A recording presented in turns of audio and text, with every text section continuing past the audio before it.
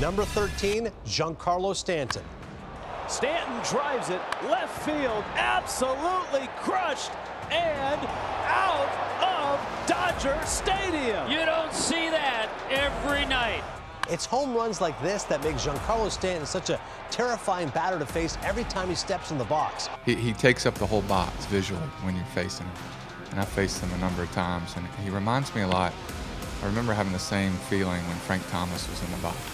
He just takes up the whole box, and you don't feel like there's much place to go with him. Thankfully, I throw a pitch that moves a lot of different directions, so I've been able to have a little bit of success against him, but he is a very intimidating player to play against. Coming in at number 12, Albert Pujols. With a nickname like the Machine, it's not hard to see why Albert Pujols is ranked among the most intimidating hitters of all time. Swing it along one, there it is, baby. The Cardinals take the lead as Albert Pujols comes through in the pitch, and the Redbirds lead this baby 5-4.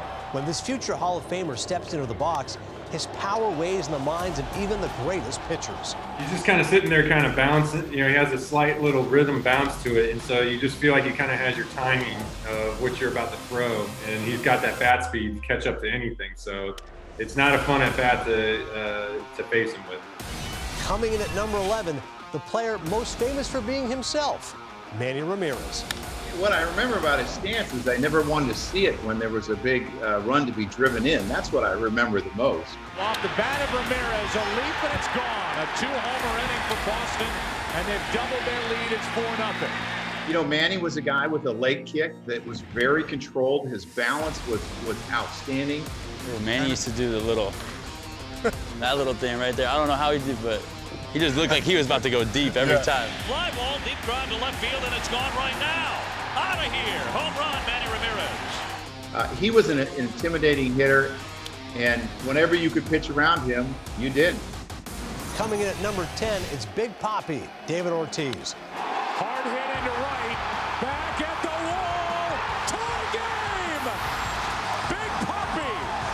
The grand slam. The leg kick, like the leg kick where he's just a big burly man, and same thing, close to the dish. Felt like you couldn't go in when you're catching. You can't feel like you can't go in, but his leg kick in his hands, he had a little bit of a load with his hands, and man, could he hit a fastball. What I like about him is how he's, prior to the swing, he's got this little rhythm. He's already down there going, he's getting the feeling, and like he said about me, he gets the foot down early, and he also has a little, when he goes up with the leg, he also gets his hands going, and that's what I do too, and we didn't talk about that earlier. You're watching me, huh? Up next is number 9, Mo Vaughn. High fly ball deep to right field. Forget that one. That is way out of there. Where will it come down? Off the scoreboard, above the ball strike counts.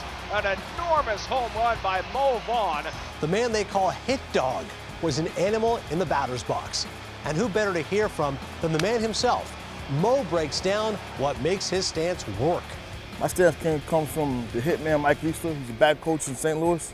He basically taught me that if I got out, because I played in Fenway Park, that if I stood flat-footed without even striding and just rocked back, use my hands, that I could hit the ball off the wall anytime I wanted. That one is high off the wall, and Mo Vaughn will check in with a double. And then it started getting into some more action. That's when I started getting lower and getting my head on the same plane playing the ball. That's why I get there like that, because I want my head on the same plane as the ball. Coming in at number 8, it's the legendary Gary Sheffield. Gary Sheffield with his 500th career home run. I think of Gary Sheffield, how he winds up that front leg and he gets that bat almost turned towards the pitcher. It's amazing he hits the ball as consistently as he does when he has so much going on with all parts of his body. What happened was messing around in practice one day, and I started moving the bat. And I wound up hitting, I think, like 8 to 10 balls out of park in a row. And a home run to left field by Gary Sheffield, his first home run in the major leagues, and his first hit as a big leaguer.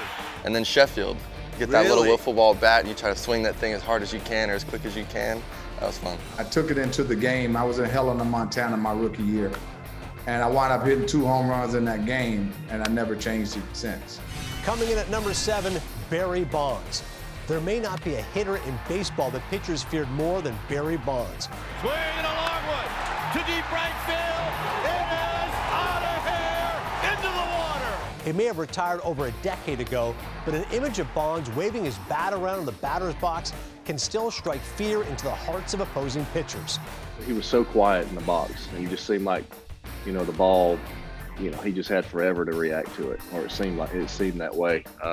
Not a lot of wasted movement. He was a guy who was on the dish. You know, he had that big elbow guard where it was like, okay, you can't really pitch him inside because if you throw it out over the dish, he's going to spin your cap a couple times. So, you know, he was definitely a guy who was intimidating.